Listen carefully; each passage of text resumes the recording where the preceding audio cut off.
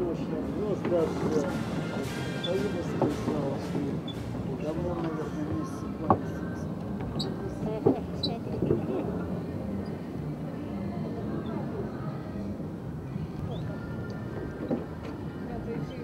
Надо делать стрижку. Вот и говорят, когда. Я уже очень давно, здравствуйте. Да. Когда открываете?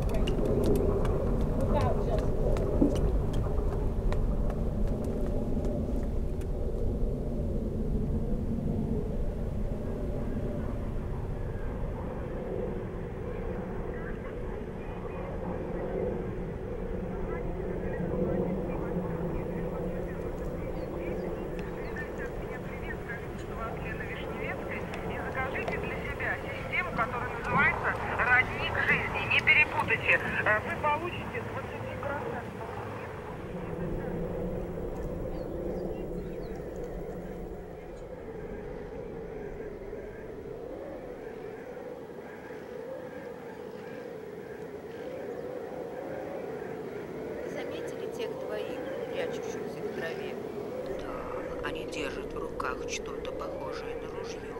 Кажется, они охотятся. Бросьте, в Far Rockaway нет уток. И кроме того, их ружья направлены не вверх, а вниз. На кого бы они ни охотились, это опасно в такой близости от нас, не правда ли? Посмотрите сюда. Бедняги, брошенные на песок, лишенные возможности служить по назначению, слишком далеко от леса, где они родились, и недостаточно близко к воде, где они могут быстро умереть. Лишенные корней, они должны были служить слепым силам прогресса и теперь лежат незамеченными, никому не нужными. Они напоминают мне моего дядю Володю, безработного, в костюме цвета его тела, так что невозможно было отличить одно от другого. Мы возьмем их домой и найдем им применение. Нам нужно быть необходимым кому-нибудь. Оставьте это, забудьте былые выступления. Здесь нет публики, которая прислушалась бы к вам. Ладно, давайте унесем их быстренько домой. А что, если они принадлежат кому-то? Мы сделаем это не прячась, открыто. Я все-таки хотела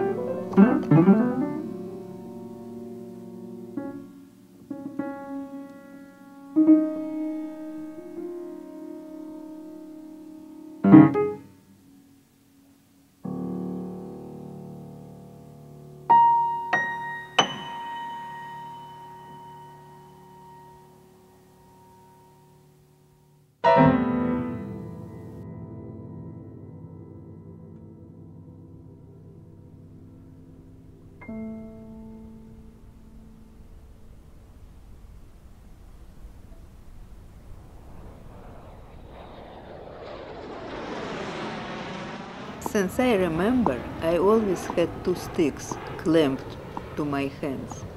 I have not even one sole memory without 2 sticks attached to them. Accustomed to holding them, my fingers have grown rigid, and I am no longer able to release them. Obviously, this fact has conditioned deeply my way of relating to the world. My body has instead of 2, 4 points of support, and that allows me to have great confidence in my gait. I never fall down. I walk much faster. I reach out further. I can only imagine the way things feel when one touches them, and I can only know the effect of touching them through my sticks. As a result, you will understand, as I did, that I glide by, fastened to my sticks, keeping the world at the distance. Indeed, this distance has become my world. The world a perpetually bound to slight panorama.